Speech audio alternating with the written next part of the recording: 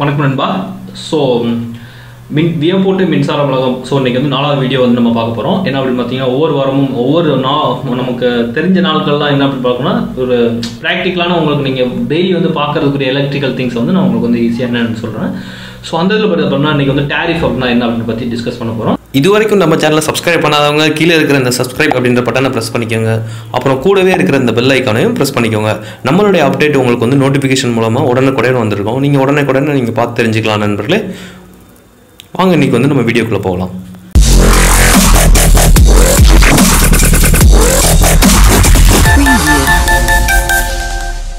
So tariff அப்படின்றது எல்லாத்துக்குமே almost வந்து தெரிஞ்சிருக்கலாம். ஸோ தெரியாதவங்க இந்த வீடியோ பாருங்கள். ஆல்மோஸ்ட் எனக்கு வந்து தெரியாது தான் எனக்கு தெரிஞ்சு. ஏன்னா டேரிஃப் அப்படின்றது வந்து இது நிறைய பேர் தெரியாத வாய்ப்பு இருக்குது. ஸோ அவங்களுக்காக இந்த வீடியோ பார்த்தீங்க அப்படின்னா வந்து டேரிஃப் அப்படின்றது என்ன அப்படின்னு பார்த்தீங்கன்னா நீங்கள் வந்து நார்மலாக இப்போ எக்ஸாம்பிள் பார்த்தீங்கன்னு வச்சுக்கோங்க, நம்ம கரண்ட் பில்ல தான் வந்து நம்ம வந்து அது நம்ம டேரிஃப் அப்படின்ற வார்த்தையை வந்து நம்ம வீட்டில் பார்ப்போம்.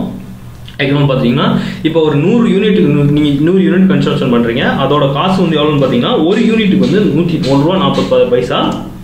அப்போ 100 யூனிட்டுக்கு வந்து எவ்வளோ வரும் அப்படின்னு பார்த்தீங்கன்னா உங்களுக்கு வந்து பார்த்தீங்கன்னா 146 ரூபா வந்து பில்லு வரும் நண்பா, சரிங்களா? ஸோ ஆனால் 100 யூனிட்டை தாண்டி நீங்கள் ஒரு யூனிட் யூஸ் பண்ணீங்க அப்படின்னா இந்த 100 யூனிட்டுக்கு அதே காசு, சரிங்களா? ஆனால் அடுத்த ஒரு யூனிட் இருக்கு இல்லையா, ஸோ அதுக்கு மட்டும் பார்த்தீங்க அப்படின்னா வந்து நீங்கள் வந்து பேமெண்ட் பண்ண வேண்டியது எவ்வளோ இருக்குன்னு பார்த்தீங்கன்னா 5 ரூபா இந்த ரேஞ்சில் பே பண்ணுறேன். இதை தான் வந்து என்ன சொல்லுவாங்க டேரிஃப் அப்படின்னு சொல்லுவாங்க நண்பா. ஸோ எக்ஸ்ட்ரா வரும் இல்லையா, அந்த ஒரு லெவலை தாண்டி நீங்கள் பண்ணிட்டீங்க அப்படின்னா வந்து அதுக்கு வந்து நீங்கள் வந்து காசு வந்து இவ்வளோ வந்து 5 ரூபா வந்து ஒரு யூனிட் கட்ட வேண்டியது. அது இது வந்து ஒரு செட் ஆஃப் லெவல். இது வந்து எப்படி வந்து இது வந்து வேரியேஷன் ஆகும் பார்த்தீங்கன்னா உங்களோட கரண்ட் பில்லுடைய அளவு பொறுத்தா வந்து வேரியேஷன் ஆகும். பார்த்தீங்கன்னா 100 யூனிட்டுக்கு வந்து 1.46 பைசா தான்.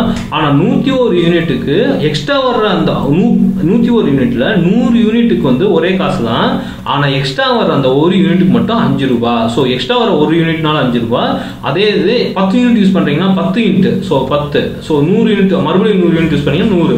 ஆனால் அதுக்கு மேலே 100 யூனிட்டுக்கு மேலே யூஸ் பண்ணுறீங்க அப்படின்னா வந்து அந்த எக்ஸ்ட்ரா வர யூனிட்டுக்கு வந்து அது தனியாக ஒரு காசு. ஸோ இதை தான் வந்து என்னன்னு சொல்லுவாங்கன்னா டேரிஃப் அப்படின்னு சொல்லுவாங்க நண்பா. ஸோ எப்பவுமே உங்கள் வீட்டில் கரண்ட் பில்லை வந்து அதிகமாக வருது அப்படின்னு பார்த்தீங்கன்னா நீங்கள் முடிஞ்ச வரைக்கும் அந்த ஒரு டேரிஃப் லெவலுக்குள்ளே எப்பயுமே மெயின்டைன் பண்ணுங்கள்.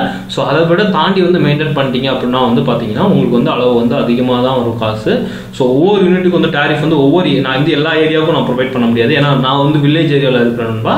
ஸோ எங்களுக்குலாம் கரண்ட் பில் பார்த்தீங்கன்னா வந்து எங்களோட காசு வந்து எவ்வளோனா ₹1.46 தான் எங்கள் ஊரில் நாங்கள் கரண்ட் பில் கட்டிட்டு இருக்கிறது, சரிங்களா? ஸோ ஆனால் சிட்டிலலாம் பார்த்தீங்கன்னா அதிகமாக தான் வரும். ஸோ எப்பயுமே இந்த டேரிஃபோட வேல்யூஸ் எவ்வளோ அப்படின்னு சொல்லி நீங்கள் கரண்ட் பில் கட்டும்போது நீங்கள் கேட்டு தெரிஞ்சுக்கோங்க நண்பா. ஸோ இதை நீங்கள் தெரிஞ்சுக்கோங்க. ஏன்னா அதான் வந்து உங்களுக்கு நல்லது, கரண்ட் பில்லை குறைக்கிறதுக்கான ஒரு நல்ல ஒரு இது வந்து ஐடியா. ஏன்னா இப்போ எக்ஸாம்பிள் பார்த்தீங்கன்னா 100 யூனிட் போறீங்க அப்படின்னா வந்து இப்போ 190 யூனிட் கன்ஸ்ட்ரக்ஷன் பண்ணிட்டீங்க, எக்ஸ்ட்ரா 90 யூனிட் கன்ஸ்ட்ரக்ஷன் பண்ணிட்டீங்க. ஆனால் எக்ஸ்ட்ரா ஒரு 3 நாள் தான் இருக்கு அப்படின்னா முடிஞ்ச வரைக்கும் நீங்கள் வந்து அந்த 3 நாளைக்கு வந்து குறைச்சி யூஸ் பண்ணுங்க. எக்ஸாம்பிள் பார்த்துட்டீங்க அப்படின்னா வந்து ஏசியை வந்து நான் நிறைய சொல்கிறேன் நம்ம பவர் எப்படி சேவ் பண்ணுறது அப்படின்னு சொல்லிட்டு. ஏன்னா நான் பவர் சேவ் பண்ணாலும் பெரிய ஒரு நிறைய வந்து எக்ஸ்பெரிமெண்ட் பண்ணியிருக்கோம், சரிங்களா?